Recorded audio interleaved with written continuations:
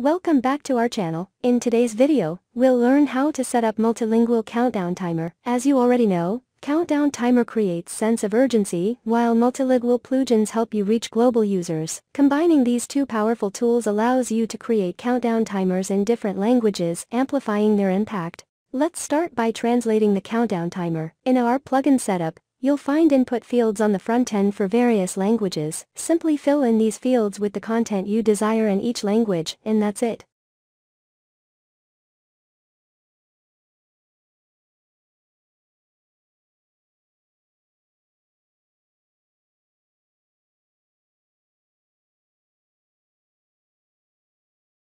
Now we'll see how it works with multilingual products. As you already know, utilizing plugins like Polylang and WPML enables you to edit products in different languages, adjusting prices and sale schedules as needed. Witness how easy it is to set up different sale prices and schedules for this item, and let our plugin handle the rest.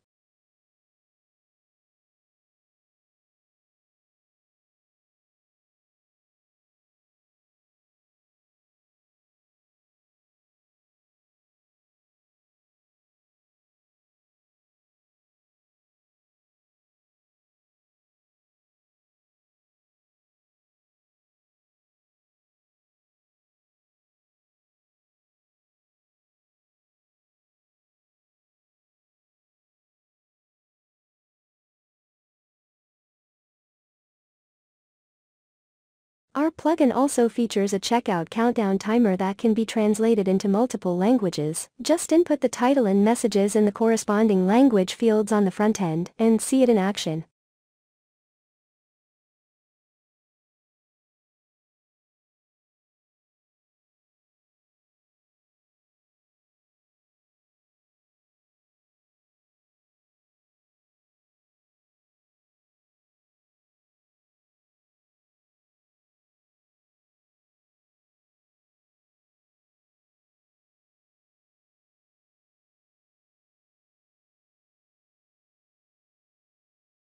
Another tip when using sales countdown timer for WooCommerce and WordPress and multilingual plugins, you can choose a different timer for each language version of the same product. For instance, display a circular timer in English and a square timer in French. It's that flexible. Bonus, the multilingual timer seamlessly integrates with shortcodes. Translations automatically apply when you switch languages, requiring no additional parameters. Experience the ease of creating multilingual countdowns with our plugin.